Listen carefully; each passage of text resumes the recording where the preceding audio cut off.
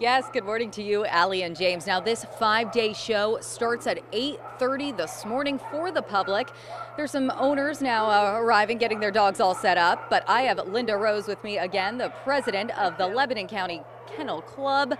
Linda, talk to me about this, enormous setup behind us. It is. It's very large. We have almost 5,000 dogs here. They come from all over. It's an international show.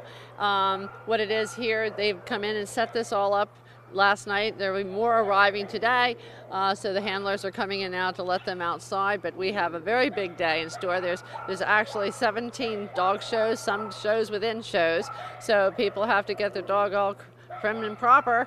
And we also have a Pee-wee competition this weekend. We have canine good citizen testing. We have trick testing.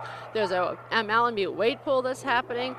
Plus we also have 2 group shows. We have a working group show on Saturday. We have a sporting group show on Sunday. So there's a lot that's going on. Now, as president of the Lebanon County Kennel Club, Linda, how does Lebanon County represent during this international 5-day long show? So we have the Thursday and Friday show, and Lebanon County has been part of this cluster since 1999. Now, Harrisburg Kennel Club and Mason-Dixon Kennel Club go years back. So I think we've been here at this exact location for 30 years. So it's really quite phenomenal, and we've been one of the largest shows in the nation, actually. So it is very exciting, and people do come from all over, and it's a good competition.